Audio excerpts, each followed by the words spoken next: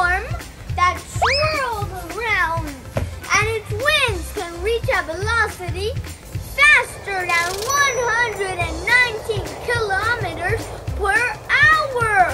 Whoa! Oh no, take me back down! Whoa! Hurricanes are not called hurricanes all over the world. The general name for them is Mr. Hurricanes. Ah, just kidding. The general name is tropical cyclones. But depending on where they are in the world, they can be with different names. Woo! When they are on the Atlantic Ocean or Eastern Pacific, they are called hurricanes. That is the part where the map is blue. Northwestern Pacific, or the purple part of the map, they are called typhoons. Typhoons! The South Pacific or Indian Ocean, which is the red part of the map, they are called cyclones. Everything has to be right for a hurricane to form. The first puzzle piece of the hurricane is warm ocean water. The water has to be at least 27 degrees Celsius. The warm water causes the air to get hotter and it rises up into the sky. The second jigsaw puzzle piece is the calm and steady wind.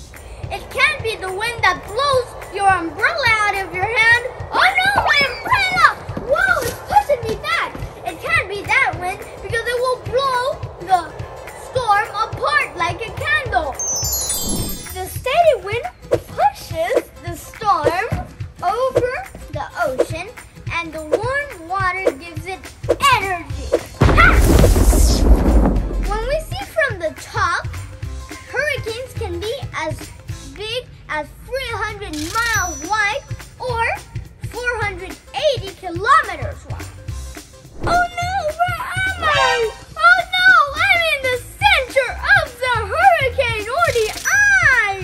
But did you know that the eye of the hurricane is the most calm and steady place to be in the hurricane?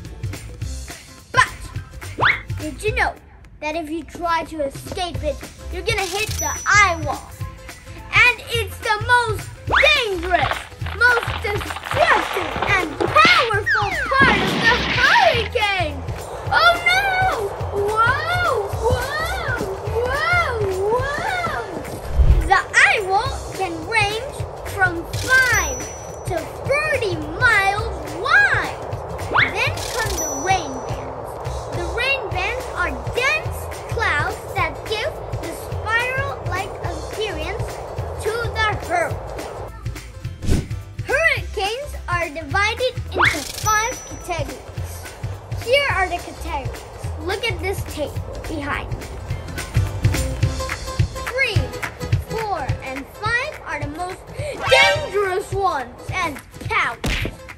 Interesting facts. Did you know that a hurricane can release enough energy to equivalent 10 atomic bombs per second?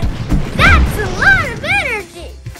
And also, one of the world's strongest hurricanes was recorded in 2005, and it was named Katrina.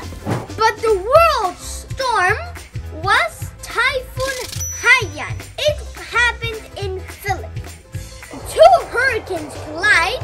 This phenomenon is called the Fujiwara effect.